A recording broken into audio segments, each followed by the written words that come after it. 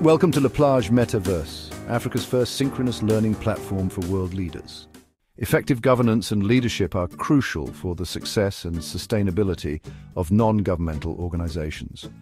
Good governance provides a framework for managing and controlling an organization. It ensures legal, ethical, sustainable, and successful operations. Key indicators of good governance include transparency, power balance, and a clear mission and objectives. Best practices for effective NGO management involve strategic planning, transparent governance, stakeholder engagement, and talent management. Practical steps for establishing effective governance include accountability of leadership, transparent board appointment processes, and public disclosure of board details. A strong mission and vision statement is vital, placing the mission above personal interests.